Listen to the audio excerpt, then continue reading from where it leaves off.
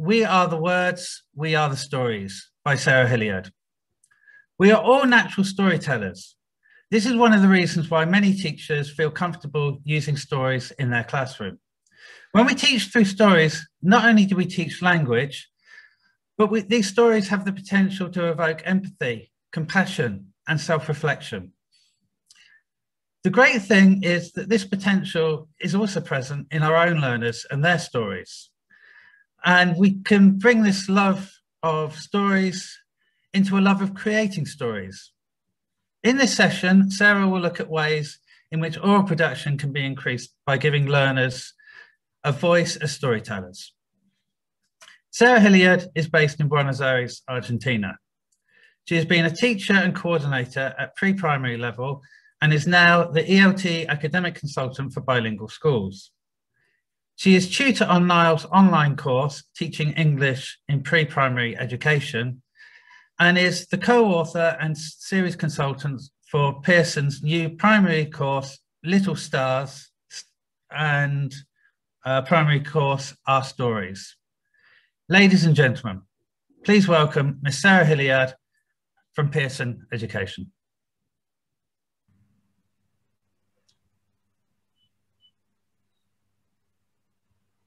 Good morning, Sarah.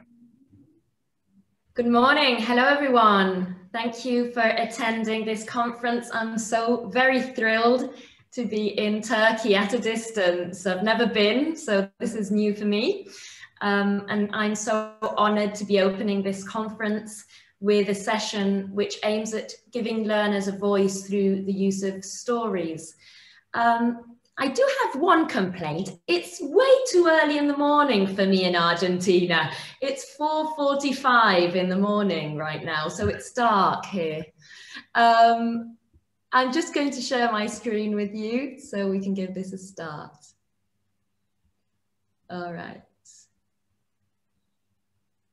There we go. All right. So, we are the words, we are the stories. I'm just going to start with a little story, a story about myself in quarantine. Everyone knows what it's like to live in quarantine, but I'll tell you a little bit of my story. During quarantine, I kept looking out the various windows in my home, perhaps longing to flee.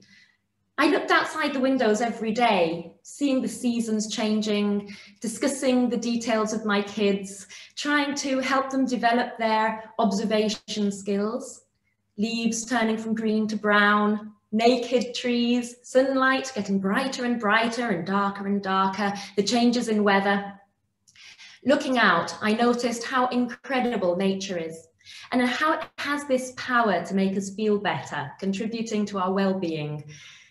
As I have no plants inside my house, I've recently ordered some plants to be delivered home to bring some nature indoors.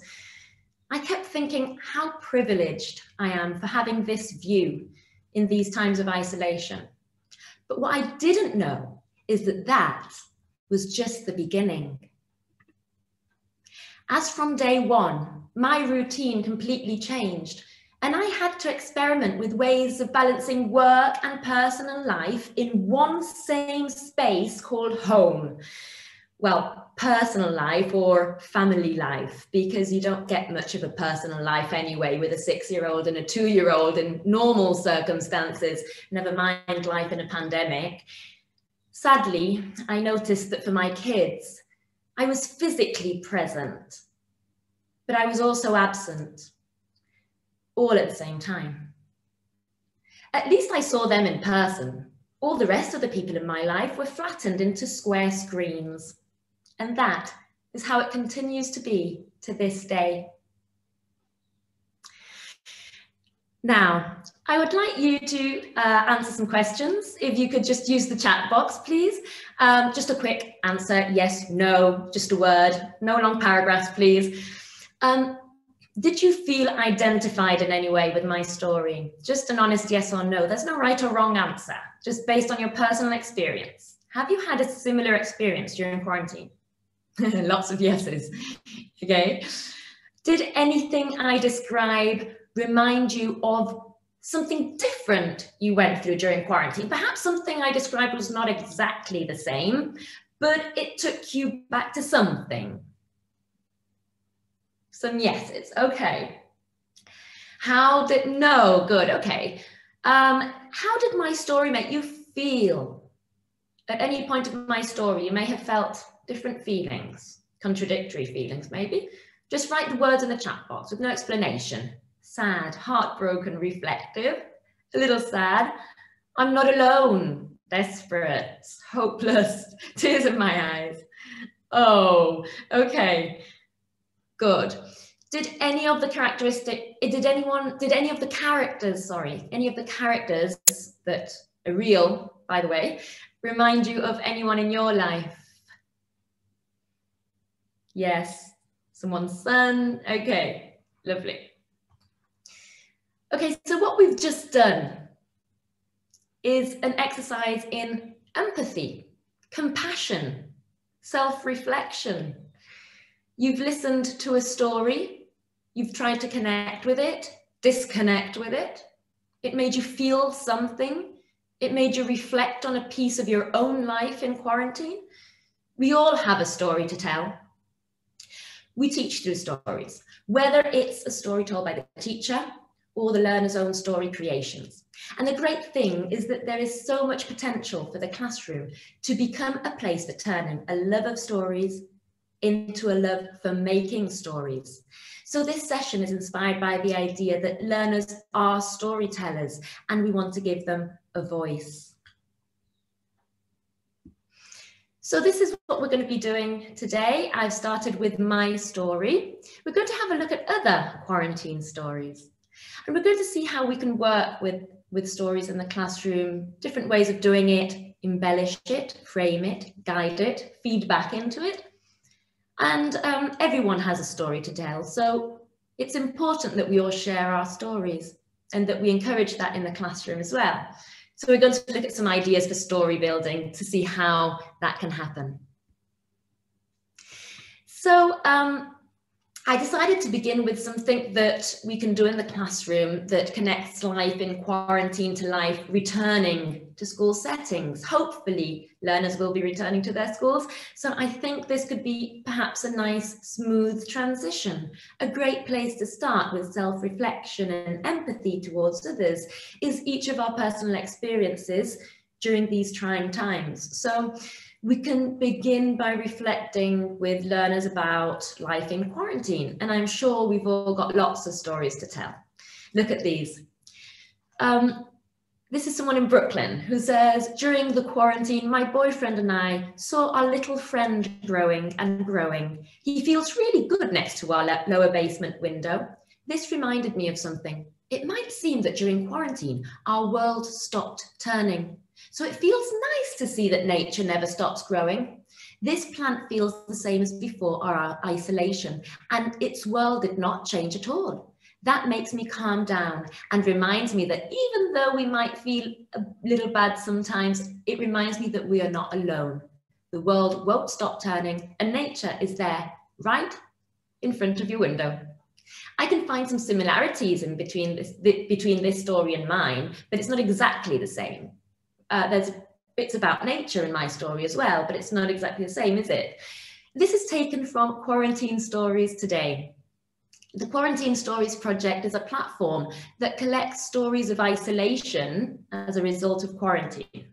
So people from around the world are asked to take a picture of their view from the window or what they see from their houses and upload it to the platform together with a personal story.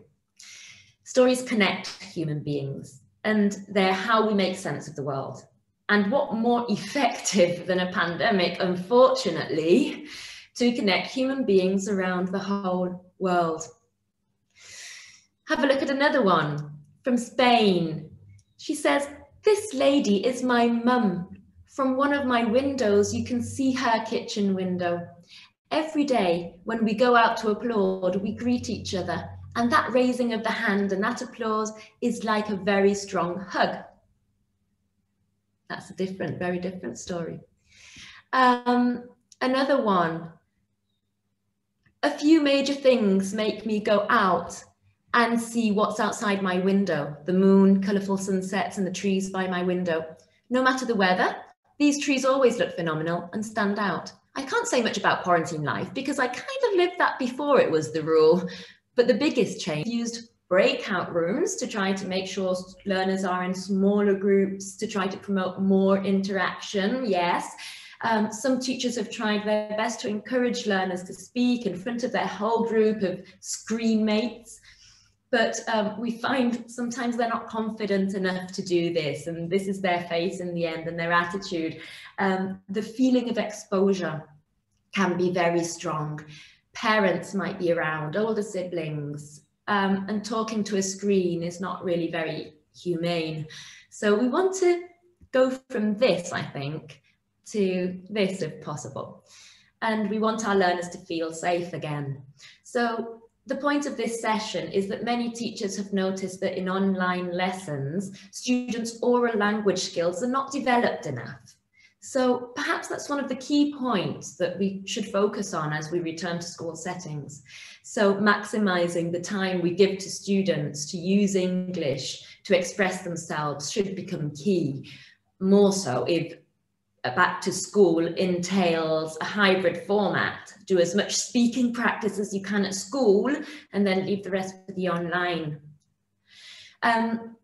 So how about asking them to bring a photograph, looking outside their window, find out what we all had in common and what was different in our experiences. And so the idea of accompanying the story with a visual is very typical of digital storytelling. So again, we're taking something which is usually seen online, something digital storytelling, and seeing how we can include that in the classroom. So going from the digital to face-to-face classroom as a smooth link.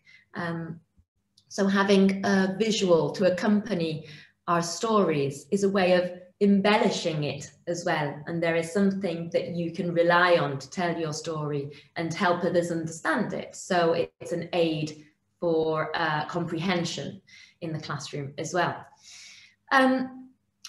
We all also want to frame it for them. So it doesn't have to be anything long. Never mind if it's a short story, if students only have time to tell a short story each, or they're at a level where they can only tell a very short story, or adapt it to younger learners. Talk about what you like about looking through your window, or what you like and you don't like. Something as simple as that. We don't want it to be intimidating. We want them to get used to speaking again. So perhaps a STEM sentence to get them started. During quarantine, I or my, from my window, I see, just something simple like that, something basic. You can also teach story openings and closings. So to open a story, for example, which is the standard opener, the one we all know from traditional fairy tales? Let's see if anyone can think of what's the standard story opener. Yes, Once Upon a Time, that's it. It's a good one. It serves the purpose for a fairy tale, but sometimes you might want to try something different. So, did you ever hear the story of, or everyone knows, that's one I used, everyone knows what life is like in quarantine. I will tell you a story that was told me when I was a little girl or a little boy. It is said that, so you've got different story openers, depending on the level of your students, of course. There are story closings. So traditionally, tales often end with a tagline to let listeners know that the story is over. What is the usual closing in fairy tales? Once Upon a Time opened, and yes, they lived happily ever after. Olive, excellent. It's perfectly good, but you might want to try something different. And so the story goes. And now the story is yours. I like that one. You're transmitting a story, and now the story is yours. And that is how it is to this day, one that I used. And that's the end of that. And that was just the beginning. I used that one as well in between the two parts of my story. And they lived happily ever after. Or if they didn't, it's none of our business. A bit of humor in there. But notice the and in every one of those. So you end the story and say, and da, da, da, da. Yeah. Okay. It's interesting when you look at the structure of a good story. Some people have stopped using the words rising action or climax or falling action, resolution, but now some people are using COVID-related terms to structure a good story. I was reading about a storytelling consultant called Kindra Hall, and she breaks down the simple beginning, middle, and end as normal, explosion, and new normal. So the normal sets the scene. The explosion disrupts normal.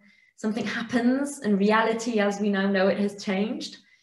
And the new normal is the setting the characters have had to adjust to living in. So we can also use those COVID terms.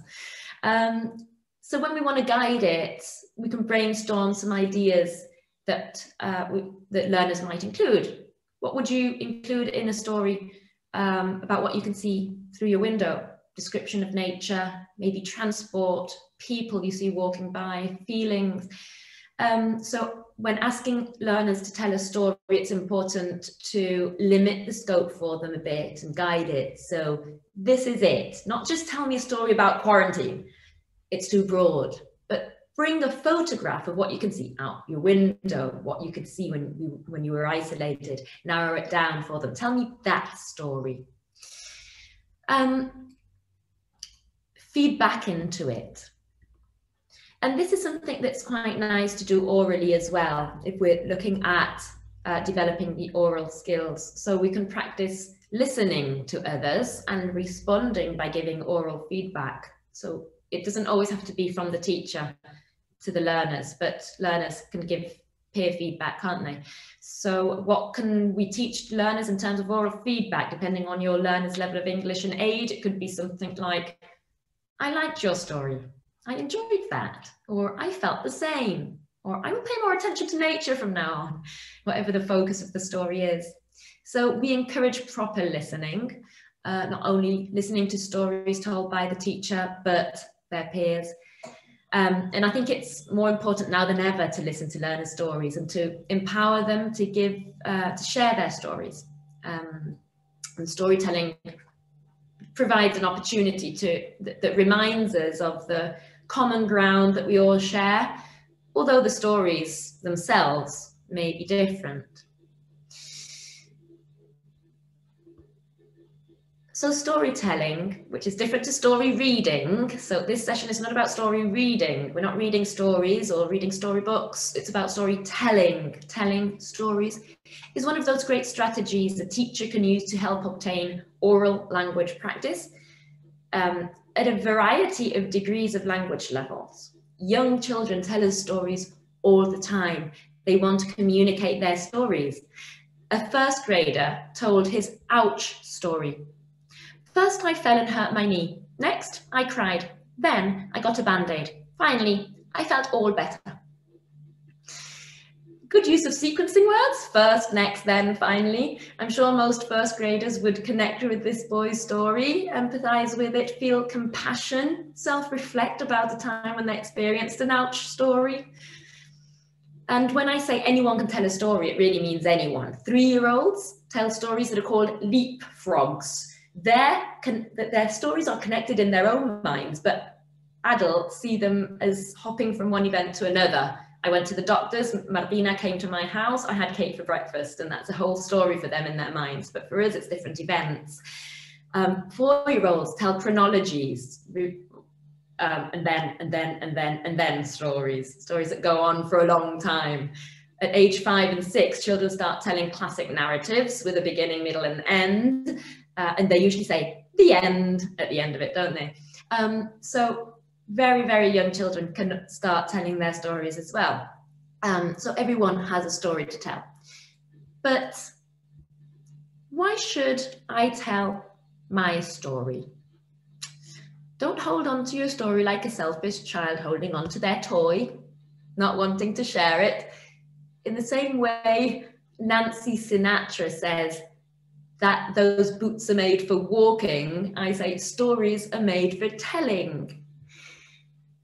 Because after nourishment, shelter, and companionship, stories are the thing we need most in the world. So don't keep them to yourselves. Use them a lot in the classroom. Remember, you're a role model. The more stories you tell, the more stories your learners will tell. You are developing a love for listening to stories and a love for sharing stories if you do it a lot yourself. So you should share your story, you and your learners, because it helps to reduce negative attitudes and stereotypes. We might think someone is very different to us, but when they share their story with us, we open up our minds and start recognizing connections like you did with my story. And we can relate with compassion, with empathy. We can start imagining how it would be to be in the shoes of others. Stories help connect emotionally, and emotional connections means that we're more likely to remember something. We want learners to recall learning.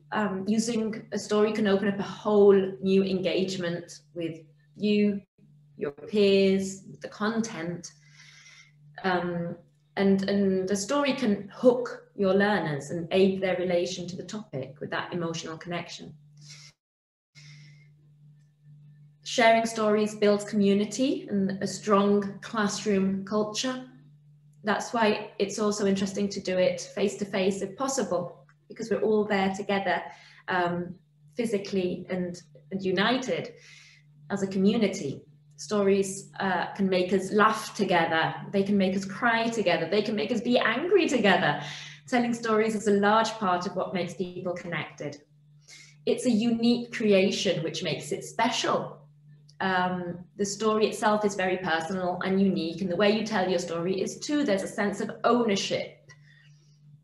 It empowers and builds confidence when you have an audience being interested in what you have to say, and as a learner, seeing that you're able to speak up and use the language you're learning to express yourself is a very strong feeling. Learners are developing their ability to understand, to retell, to act out, create their own stories in English. And this has a very positive effect on their motivation and confidence and their self-esteem.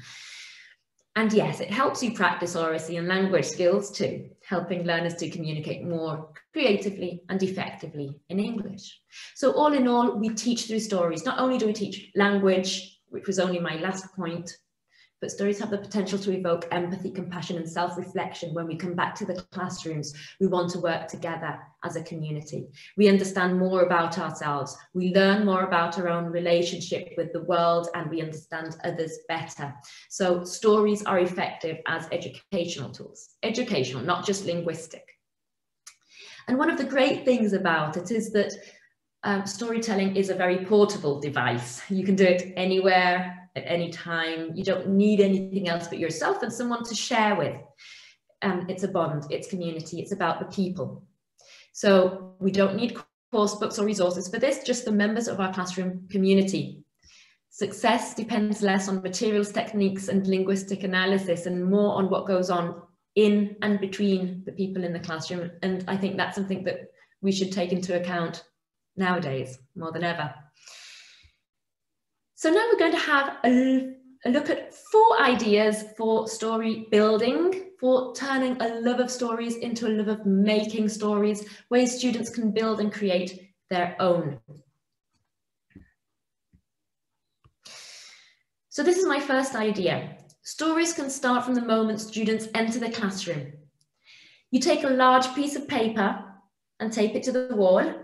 And once students enter the classroom, hand them a marker and have them think of a hashtag that describes themselves.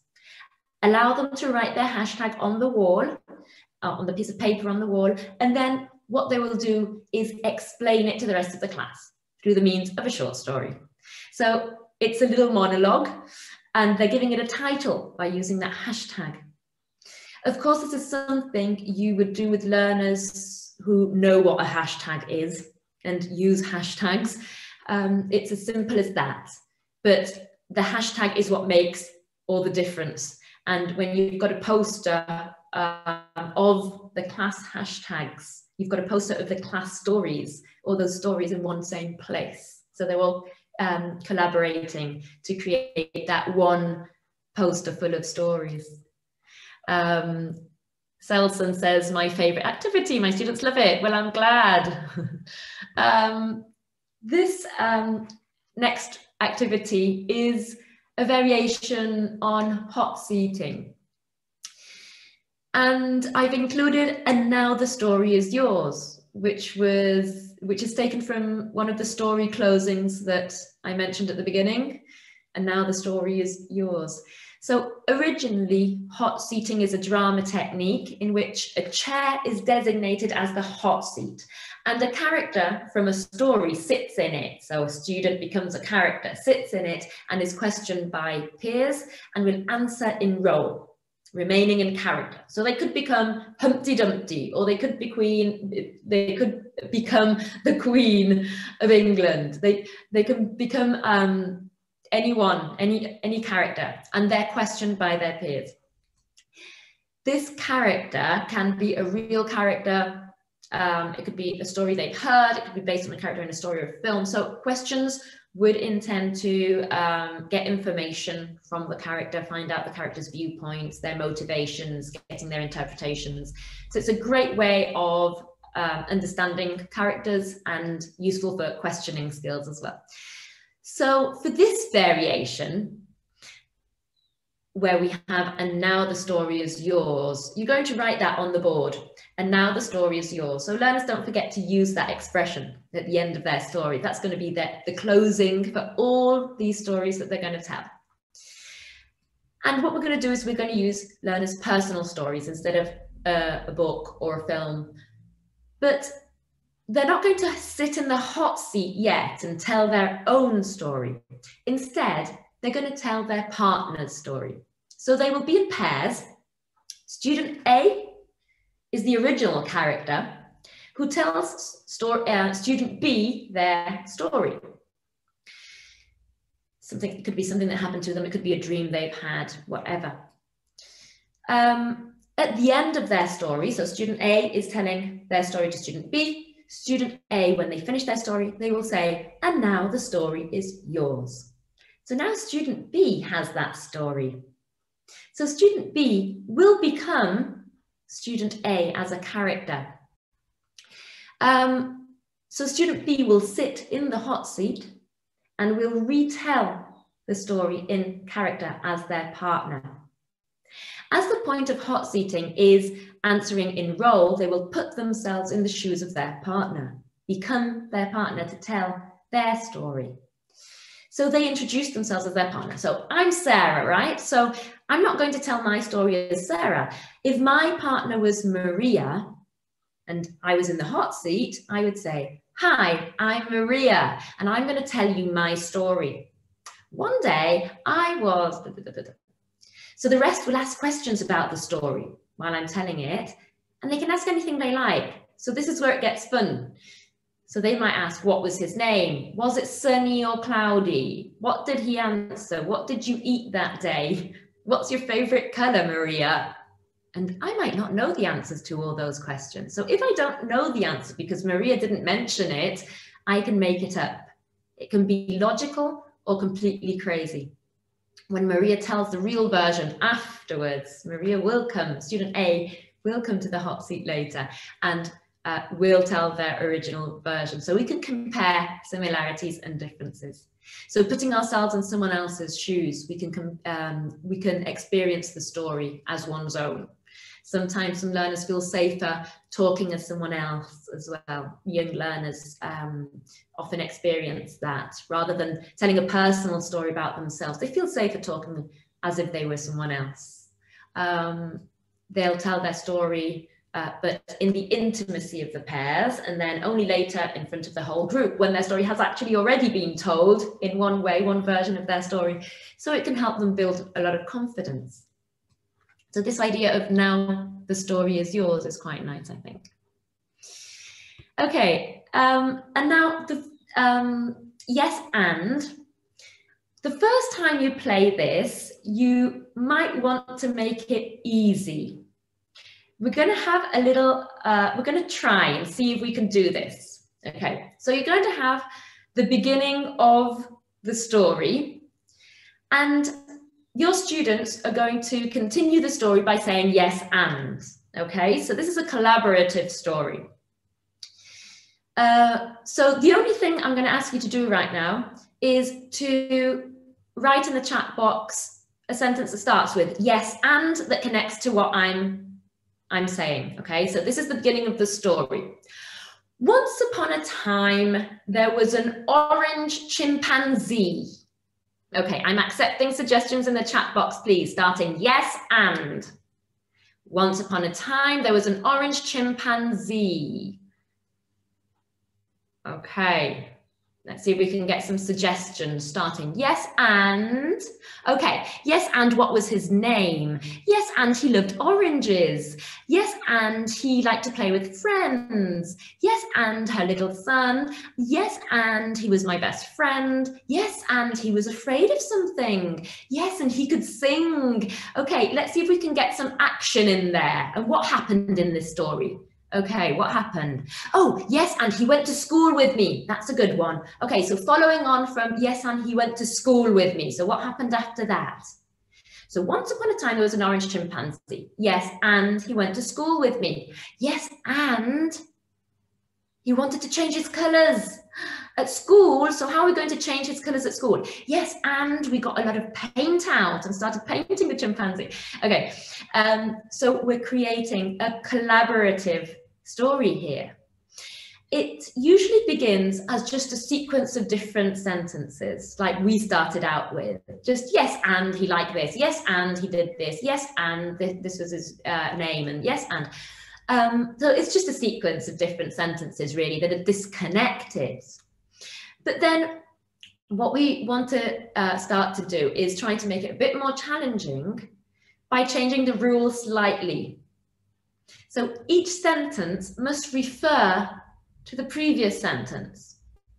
For example, once upon a time, there was orange chimpanzee. So the next person might say, yes, and the orange chimpanzee liked to drink tea. So the next person will have to say something about drinking tea. Okay, so what could that be? Once upon a time, there was an orange chimpanzee. Next person. Yes, and the orange chimpanzee liked to drink tea. Who can tell me a sentence starting with yes and that would connect to tea? The orange chimpanzee drinking tea. Yes, and drinking tea alone was not fun. Thank you.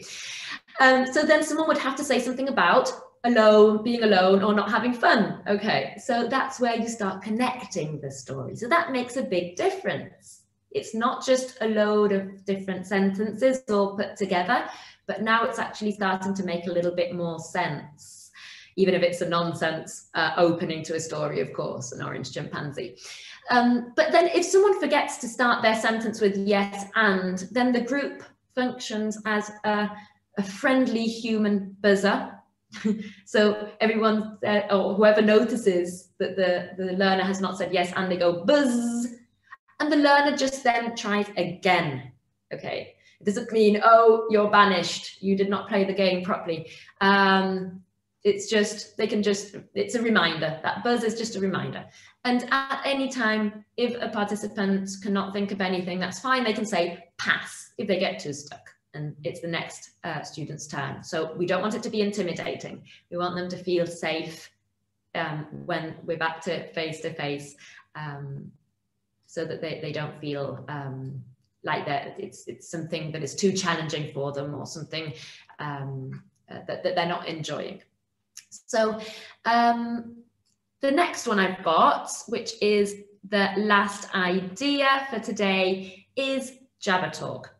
Ask them to create their own unusual foreign language, or just use an unusual or funny voice, or just different sounds to create their nonsense language, one that no one else in the classroom can understand. So learners can give their speeches in their made-up language, tell stories in their nonsense language. So they could be a leader of a group who gives a speech to his people, or a storyteller from a tribe that is telling a story in their traditional language for tourists. But what you need is groups of three, because you will have three roles. A will tell the story, student A will tell the story in this unknown language, whatever, any unknown language. Student B will translate the story into English. So that's where you get the English practice. And student C acts out the story or does sign language, gestures, actions, and movements. So you have those three roles to make this comprehensible. So you've got the visual in the drama that student C is providing. You've got the musicality in the unknown language that student A is providing, and student B is translating into English. So for younger learners, it can be as simple as an animal talking about themselves in their animal language and their peer translating, a cow mooing something and the other giving a translation in English. So that's another very simple one to do. So those are the 4 ideas for story building that I included in this session today, plus the quarantine stories with a visual, as you would do in digital storytelling, for a smooth transition back to face-to-face. So you've got 5 really there. So just to round up, I would like to know what is your biggest takeaway from the session. So if you could write that in the chat box, please. It might be a story building idea that you would put into practice. It could be a tip or a concept that you would want to remember, embellish it, frame it, guide it, feedback, openers and closings, a reason why you should tell a story that you wouldn't want to forget. Anything that you would like to take away from this session.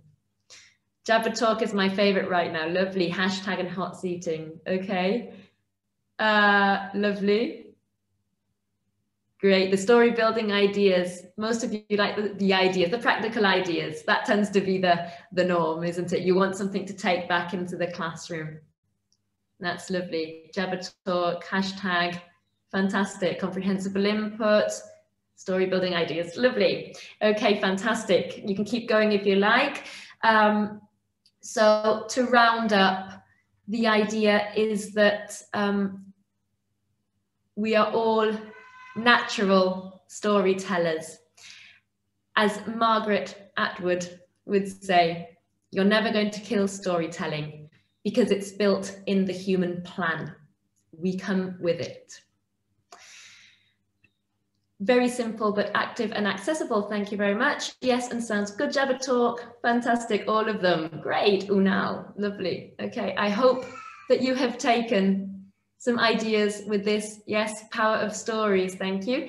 And that you can work around this, hopefully returning to school settings. So within us, live the words that we want to bring to life. Give your learners the space and the opportunity to find their unique voices as storytellers, as creators, as individuals. Everybody has a story to tell, even the youngest learners, and stories empower us. They move us, they inspire us, they teach us. We are the words, we are the stories. So happy storytelling, everyone. Thank you very much.